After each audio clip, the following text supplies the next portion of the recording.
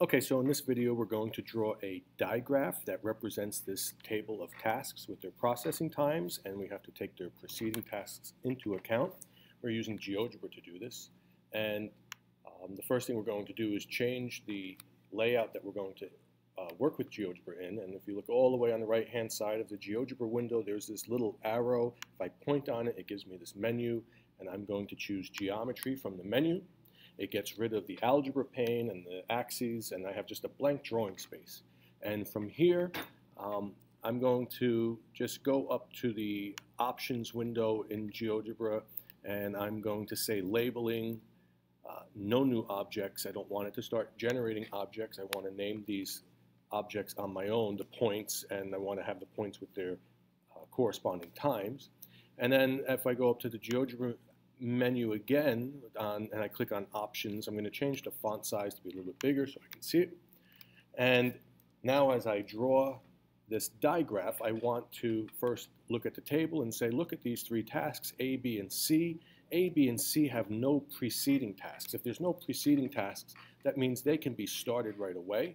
So I'm going to start the drawing by drawing a vertex called start, going to A, and then the start vertex will also go to B, and the start vertex will also go to C. So to get my arrow, I go to the line tool. I hit the little triangle in the bottom right-hand corner to get the sub-menu, and I want to choose vector. A vector is an arrow between 2 points. So when I click on that, I'm going to click on the drawing space, and that's my first arrow. And now I'm going to name these points. So I chose my arrow tool. I'm going to two-finger click on my first point and go to Object Properties. I'm going to call this point Start, and I'm going to say Show the Label, and it automatically changed to Caption because I had a caption typed in there, but if it doesn't automatically do it, choose Caption, and then I'm going to close this, and now I can drag Start over here. This is my Start vertex, and I'm going to name this vertex A, so I'm going to go to Object Properties and type A, Show Label, it goes to Caption, and what happened there? Check the box that says Show Label, and now we have from Start to A. And we'll continue this now. I want to go from Start to B, so my next arrow, I'm going to click on my Vector tool, I'm going to go from Start, and I'm going to name this one B, I'm going to go from Start, and I'm going to name this one C. So I grab my arrow tool.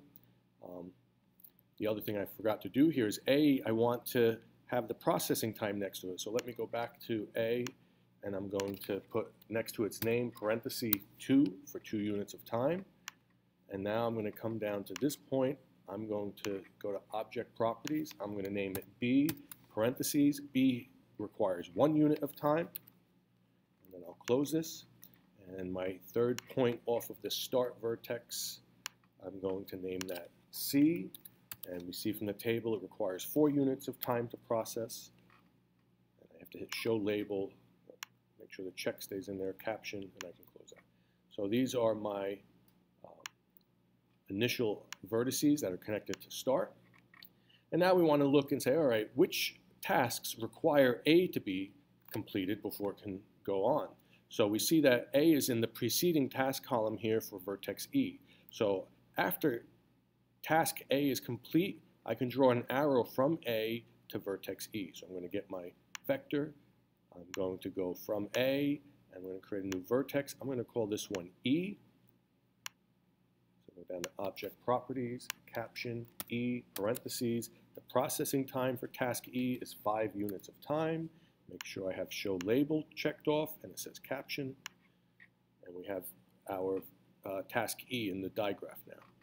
All right, so which of these vertices require B as a preceding task? And we see, well, the preceding task B goes to a task D, which requires 1 unit of time.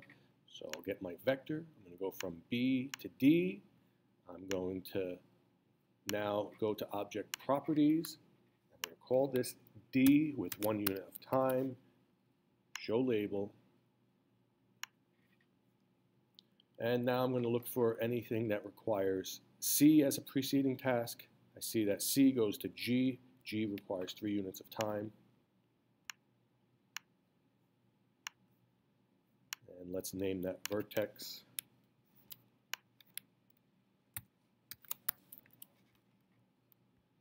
show the label, and I'm going to reposition some of these labels. Okay, so now there's one vertex left, that's F, and we see that F requires C, D, and E. So I need something that comes from C, from D, and from E. So I'm going to draw my arrow that comes from each of these. So C, D, and E all feed into this vertex. This vertex is F. F requires 2 units of time. Show the label. And now that we have all of this, if I wanted to, I can extend any of these. I can reposition them.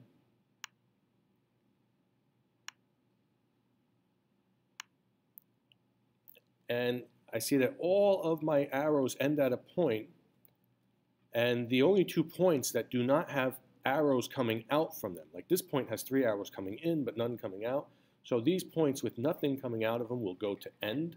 This is our end vertex, saying that the project is completed then.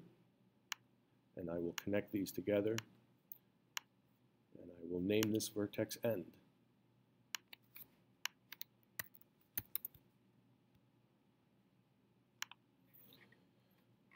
So project from start to end has these tasks, and we see that E has a preceding task of A, D has a preceding task of B. We see that F has preceding tasks of E, D, and C, and G has a preceding task of C.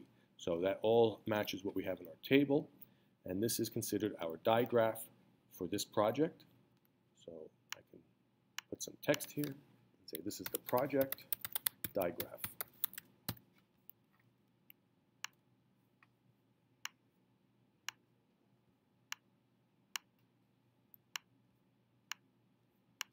And that's it. Now your next step would be to take a screenshot of this and upload it to the Google Forms that asks you to upload a file. This way you can show me that you've completed this task, and then you can go on to your assignment afterwards.